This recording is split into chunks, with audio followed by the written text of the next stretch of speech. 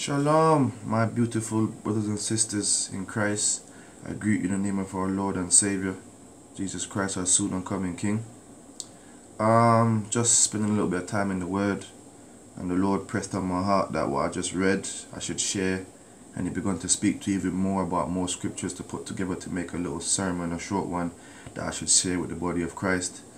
So, this one's about not being deceived by witchcraft or false prophets or false teachers or wolves in sheep clothing. For we are in the end times, and the Lord says in the end times there will be many of these arising. Amen. So for example, Shandy Amandi they drove off in a handy. You know, you say that with a little bit of twist and a little bit lean to it, and all of a sudden the guy is speaking in tongues, but he just said Shandy and Mandy they drove off in a handy. That ain't tongues. But when you are bewitched, when you are deceived, when they have spirits working with them, they trick your ears and your mind, and you think that you're hearing the gospel, and really and truly you're being bewitched. Amen. So the Lord wanted me to speak about this a little bit, to open brothers and sisters' eyes and their ears to be careful, amen, in these last days. So we're going to be reading from Acts chapter 8 verse 9 to 11, and the word of God says, and this is right after Stephen was stoned to death for his faith in Christ, because he boldly stood up and basically, what's that word, summarized the whole gospel from Genesis to when he was alive. Amen. And many people came to Christ, and many people were saved, and yeah, so they basically stoned him to death. And this was what was happening now, because there was other preachers going around after him. Amen. So we're reading from verses 9 to 11, and the word of God says,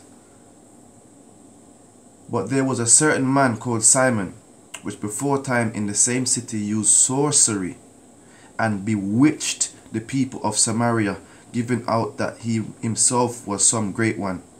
So this man called Simon was using sorcery, and he bewitched, means he put a spell on the people, and they thought that he was some kind of a great one.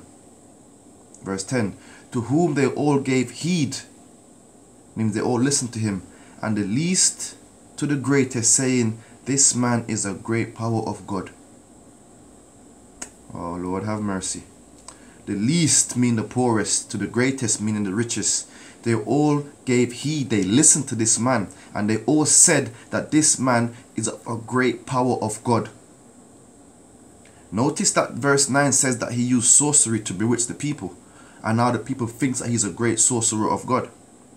Lord have mercy. Verse 11, but to him they had regard, because that a long time he had bewitched them with sorceries.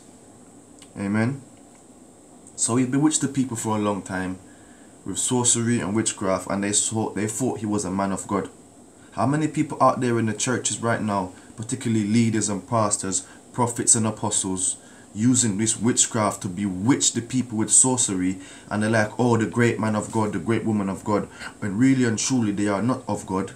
God did not raise them, God did not teach them, God did not send them, but they are working for the devil. Because see, the devil wants to use these minions of him to deceive our souls and drag us into the lake of fire with them, because they know they're going for eternal torment. Amen. They already received their price, they already received fame, they already received fortune. They don't care about going to hell, because the devil tricked them also to thinking that hell is one big party, and because he was used mightily by them to deceive God's people to go to hell, when they go to hell, they're going to reign with the devil in hell and be some kind of a ruler down there. Now they're going to be burning in the lake of fire too if they don't repent before the Lord comes back, or before they die. Amen. So we can see in this verse here that it's clearly telling us that this man used sorcery to bewitch the people, voodoo, witchcraft, for such a long time that the people perceived him to be a great man of God. Amen. And this is why the Bible says, study. Amen. Study to show yourself approved. Meaning, study the word of God and know what the Lord is saying. The Bible also says my people are lost because of lack of knowledge. Knowledge of not studying the word. Amen. Now, the Bible also says to try the spirits.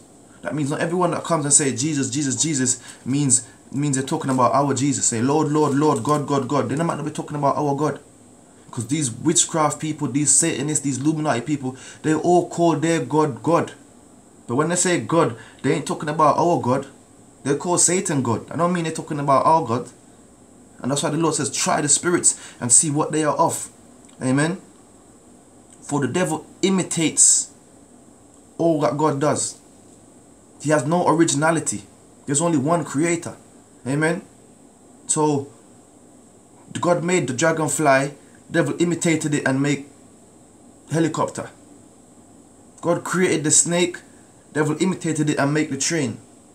God made the turtle, devil imitated it and made the army tanker. God made miracle, devil imitated it and made magic, sorcery. Amen.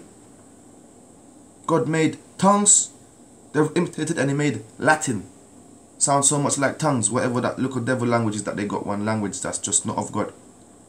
Amen. God made prophets, devil made false prophets. God made sheep, devil made wolves in sheep clothing. Amen. There is nothing new under the sun. The Bible says the devil keeps on imitating what God does. So much so now that he's imitating the preachers and the teachers and the apostles of God to deceive the people of God. Amen. So you might say, Brother Francois, no, this is not possible. We know God different from when the devil. Yes. Congratulations if you do. But there's some people out there that don't see the fine line between miracle and magic. Between prophesying and prophesying. Between apostles of our Lord and Savior Jesus Christ and minions sent by the devil to deceive the elect. Amen. I'm going to read this verse again.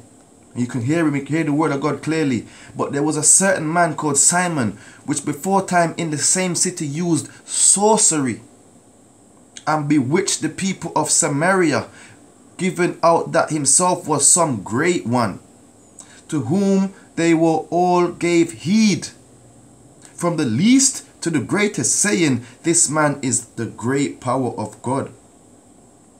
And to him they had regard, because that a long time he had bewitched them with sorcery. Amen. Brothers and sisters, be careful. Be careful. They're using voodoo and witchcraft, pretending to be God's servants, when really or truly they're sent by the devil, or they're using the devil's power to imitate God's power. Amen. That's why the Bible talks about familiar spirits. Amen. Because God is all-seeing, all-knowing, omnipotent, omnipresent. He's everywhere. He knows everything. He sees everything. The devil can't do that. So apart from having cameras everywhere, he got demons walking around reporting what's going on in people's lives, reporting it back.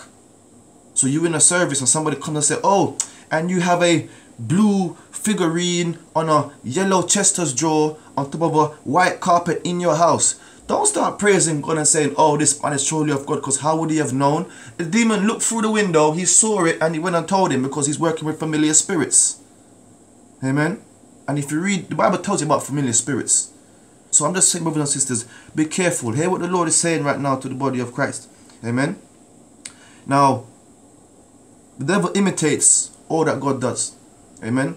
If we go to Moses these days, when God was sending him to tell Pharaoh to let the people go, and Moses was showing signs and wonders from God, the devil through Pharaoh imitated the same signs and wonders. Amen. Watch this now. Genesis chapter 7.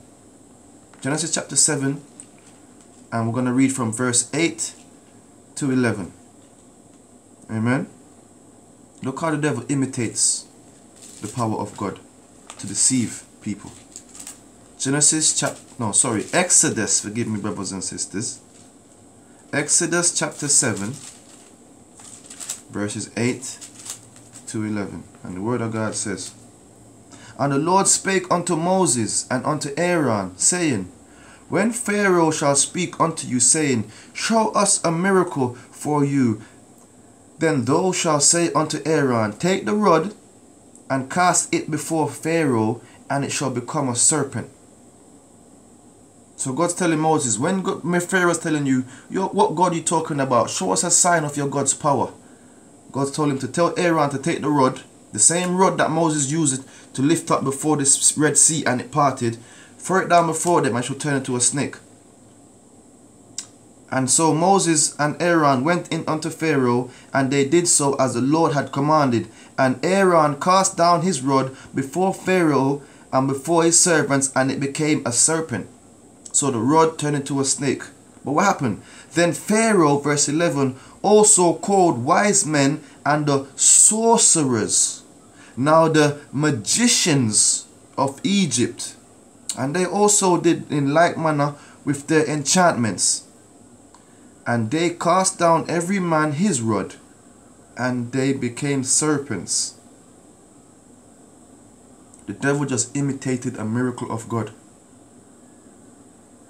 Moses told Aaron to throw down the rod just like God had commanded him to, and the rod turned into a snake. What did Pharaoh do? He called his sorcerers and his magicians, and they too throw down their little rods, and it too turned into snakes. But because God's power is bigger than the devil's, it says, and they became serpents, but Aaron's rod swallowed up their rods. Notice that their rods are the S, so there was more than one. So Aaron's one rod ate up their multiple rods because God's power is bigger than the devil. But that's a different ceremony. This is about how the devil imitated God's miracle in front of people. That miracle was the one rod turned into a snake, and Pharaoh with his sorceries and his magicians. The same thing that in Acts chapter 9 Simon was using to bewitch the people through sorcery and magician and magic is the same thing that Pharaoh used back then to deceive the people. Amen. And he used sorcery and bewitched the people.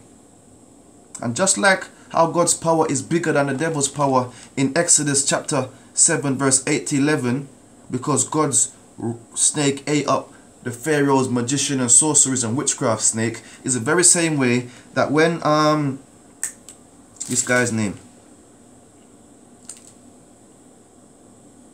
Philip, was preaching at this time, that same Simon who was a witch of witchcraft, he gave his life to Jesus. And he started following Philip and all those that was preaching concerning the gospel.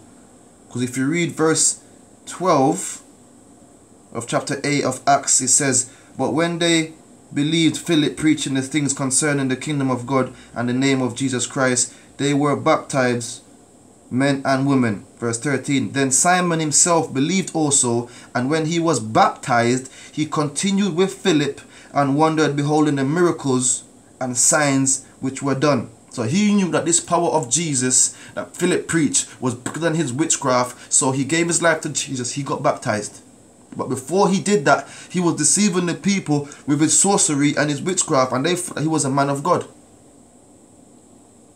Up until Philip came with the real gospel, and these people got saved and baptized, and they followed Philip and his teachings of what Jesus Christ really was about and what God's power really was about. And in the same way here, you can see that God's power is bigger than Pharaoh's power and the devil's power, because God's snake ate up Pharaoh's witchcraft and magician's snake. But the point that I'm making is that Pharaoh imitated the exact same miracle that was done through Moses and Aaron.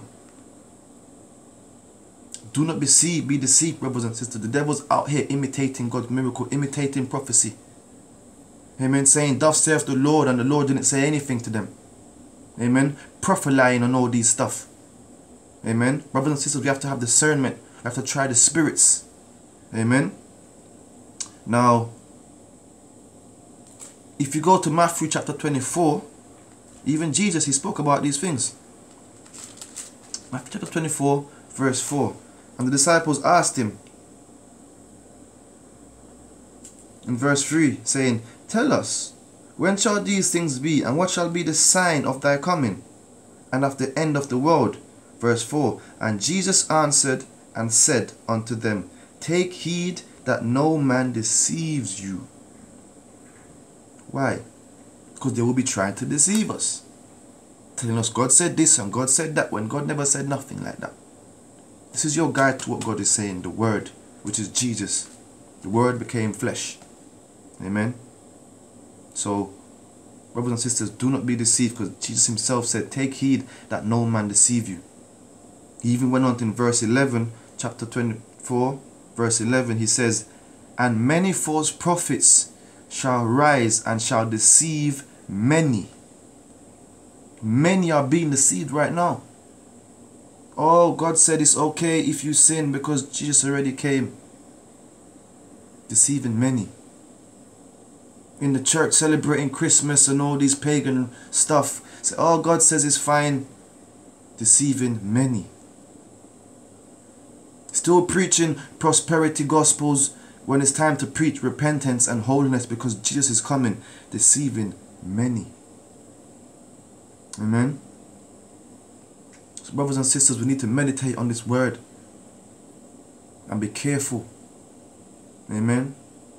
Because even Revelation chapter 2 verses 2, Jesus was speaking about when he was coming back, and he says, I know thy works and thy labor and thy patience, and how thou canst not bear them which are evil, and thou hast tried them which say they are apostles and are not.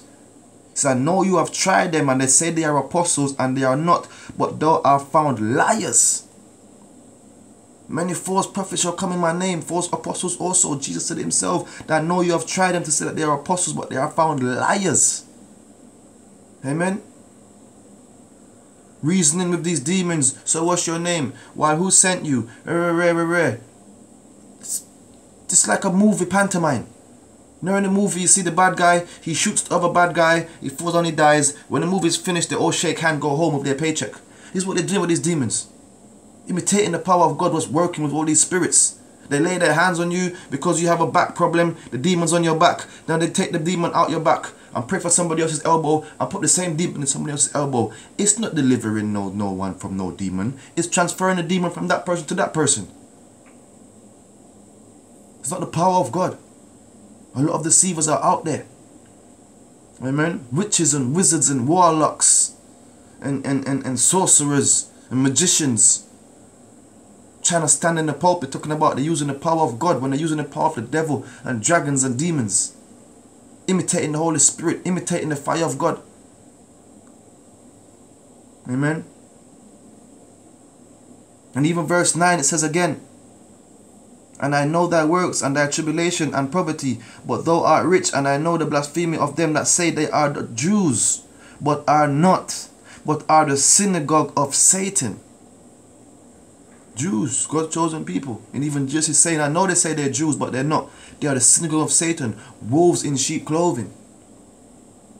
Amen. We have to try the spirits, brothers and sisters. Not everyone that goes up there and says Jesus, Jesus, Jesus is of Jesus. The devil's working hard in these last days to deceive God's people. Amen. Even verse 20. Verse 20 says, notwithstanding, I have a few things against thee, because thou sufferest that woman Jezebel, which calleth herself a prophet, to teach and to seduce my servants to commit fornication and to eat things sacrificed unto idols. He's saying they even put in the Jezebel spirit on the pulpit now, talking about she's a prophetess. Hold on. To seduce my servants. How is this? Because why? There's some women out there that are women of God, that are preaching the word of God. But you've got other women out there that's up on this pulpit with their bright lipstick, their earrings and their tight up clothes showing up their cleavage, their tight trousers showing up the shape of their bum.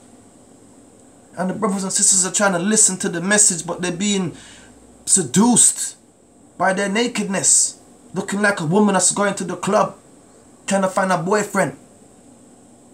And you don't understand that this is not of God. These people are up there seducing the brothers in Christ, causing them to lust. And yes, we should be strong in the name of Jesus, but when you're being bewitched, when there is spells being sent through eyes and mouth and You don't know that when these people raise their hand, it's not the power of God coming out. It's demons that they're sending. Amen. Look at Daniel. He was a great prophet. And he accidentally saw a woman having a shower. And he got so seduced that he sent for her, laid with her, and tried to have her husband killed to cover up his wrongs. That was an accident. What happened when that woman is purposely trying to seduce him? Brothers and sisters, understand what the Lord is saying in here. Revelation chapter 2 verse 20. The woman Jezebel, who called herself a prophet, seducing the servants. Understand, brothers and sisters, this is not no joke. Amen. Matter of fact, let's go to Proverbs chapter 24 verse 25. We see how these people seduced the people of God. These women of the Jezebel spirits. Hallelujah.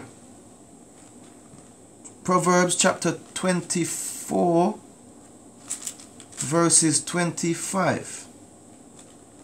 And the word of God says, Proverbs 24 verses